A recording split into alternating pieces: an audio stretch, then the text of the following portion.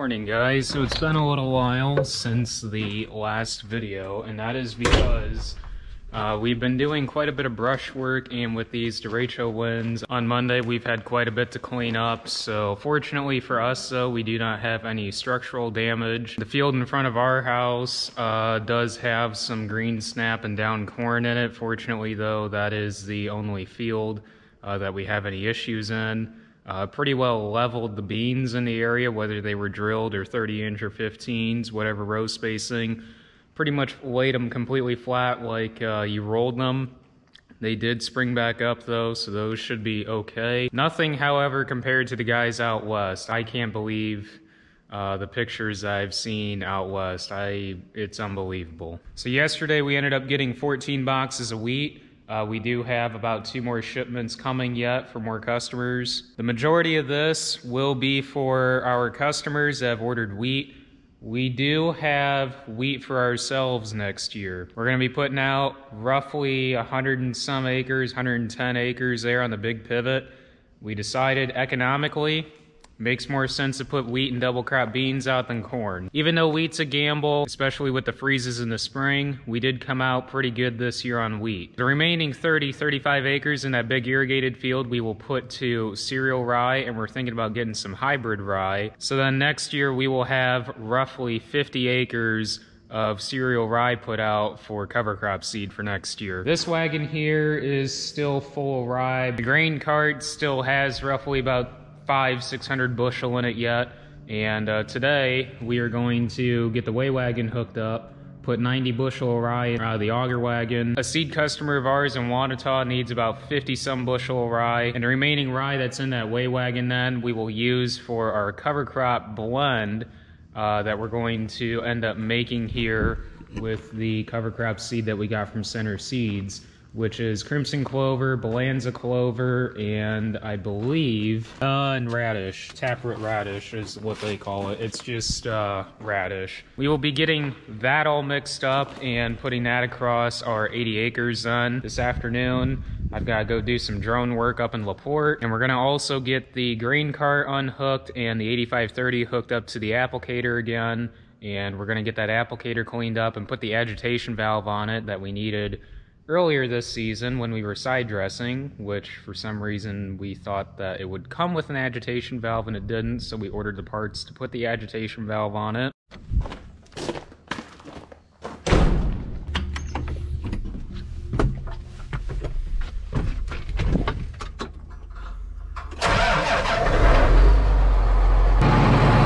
New door seal, that's on the list.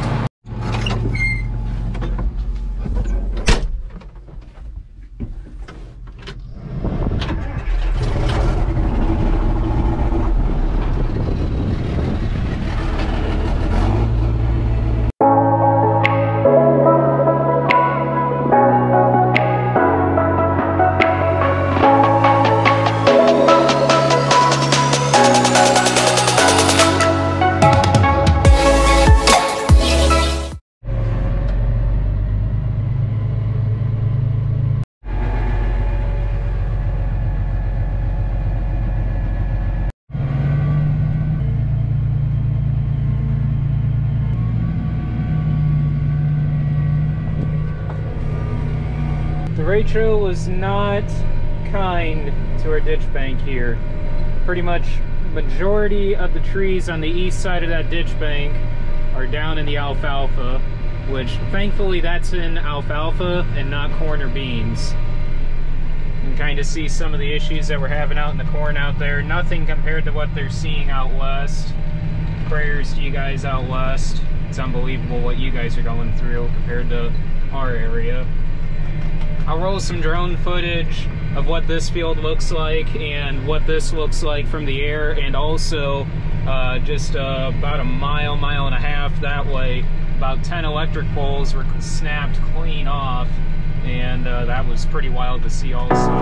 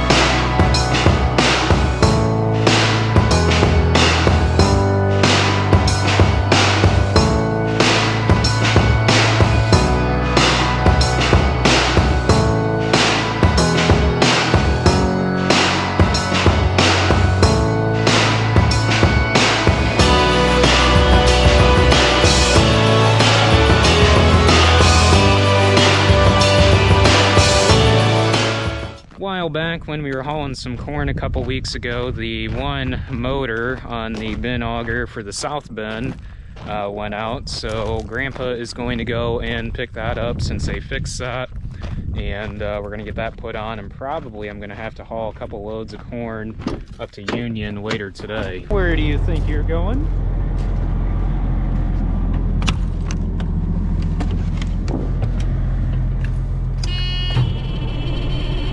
Come on.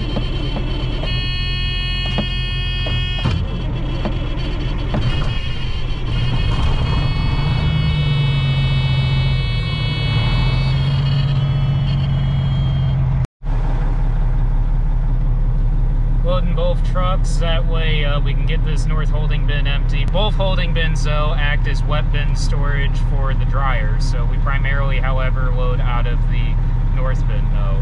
So that way, once the north bin is empty, we can start running corn out of the south bin.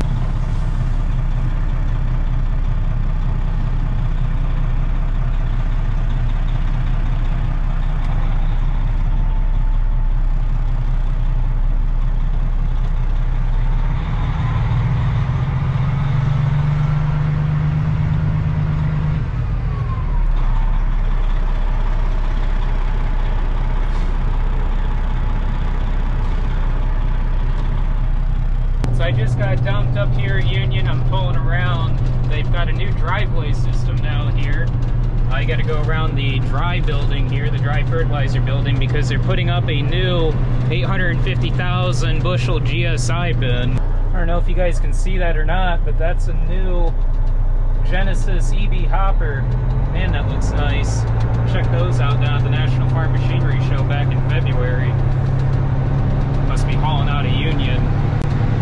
Guys, so yesterday I ended up getting 4 loads of corn hauled. I do have 1 for sure that needs to go in today, possibly 2 more. We'll see what the market does. Dad ended up getting the cover crop seed all mixed up, and he actually ran that over to our custom applicator this morning, and they're gonna get that spread this morning on that 30 some acres of wheat stubble that we have over down on Grandma's. And this afternoon, after the duals go on the 8530, the applicator gets pressure washed and winterized and backed in the shed. The 8530 is getting hooked up to the vertical till, and I'm gonna get that cover crop seed worked in.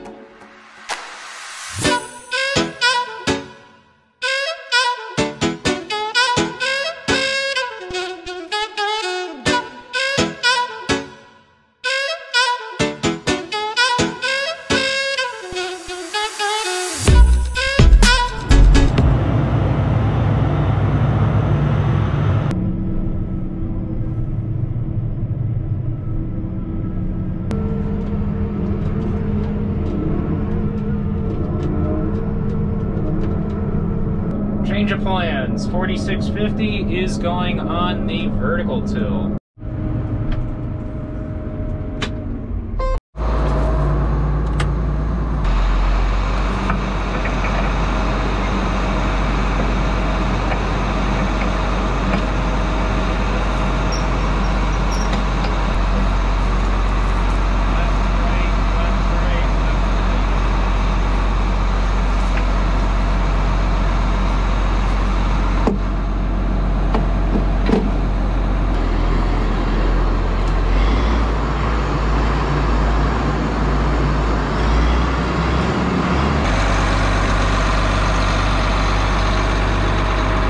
So Dad is going to vertical till in that cover crop. Now the reason why we're putting the 4650 on the vertical till is, one, because the vertical till is not going to be set near as deep as what we run for fall vertical tillage / spring vertical tillage, for especially on the corn stalks.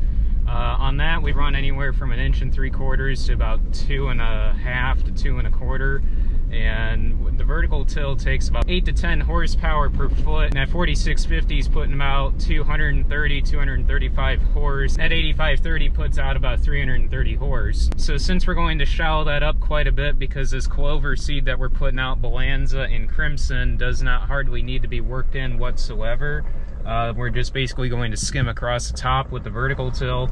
The 4650 should not have an issue pulling it. Primarily keep that on the 8530, but since the applicator is not quite done being winterized, I need to run some water in it, flush some water through those wide drops, and we're probably going to end up dumping a little bit of antifreeze in that, running that through the pumps. By the time I get that done, Dad should be just about getting done with that field over there, and we'll decide what we're going to do the rest of the day. I've got some more drone work to do. Actually, yesterday afternoon, I ended up getting some drone work and having to scout about 75 acres of corn for a neighbor. And I got to go show him the map sometime this afternoon for that as well.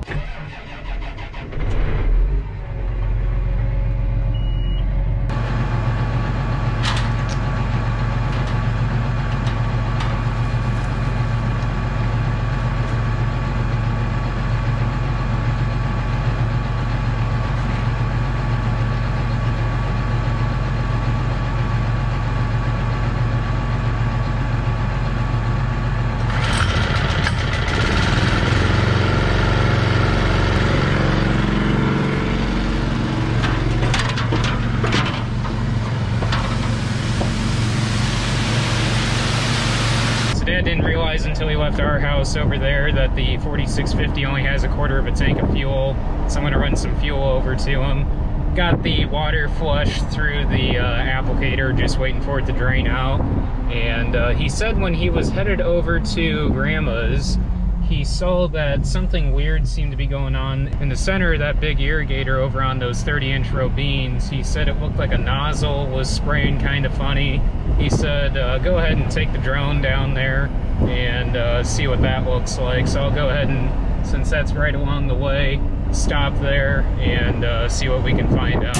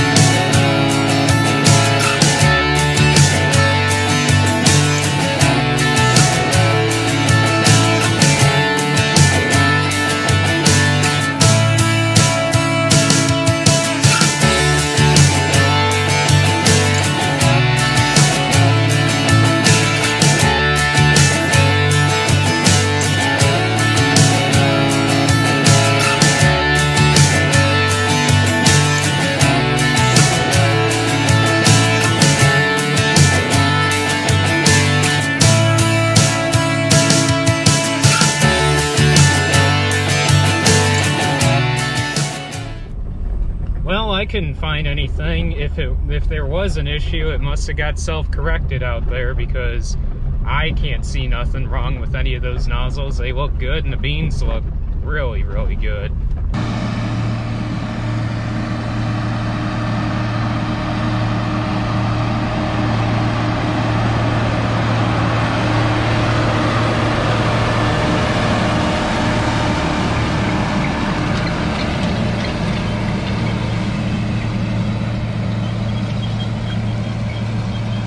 Man, that thing does a nice job.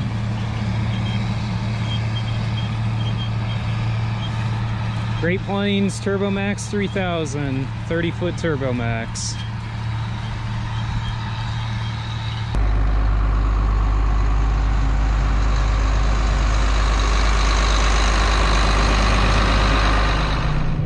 Finally, we have this applicator winterized and ready to be put in the shed. So we're going to get this put away, put this beside the planter, bring the 8530 back. We will put the duals back on this tractor and get this done. For this fall, the 4650 will be on the vertical till, at least running bean ground, working cover crop in. When we get into corn ground though, I would like to run the 8530 on that. Till next year.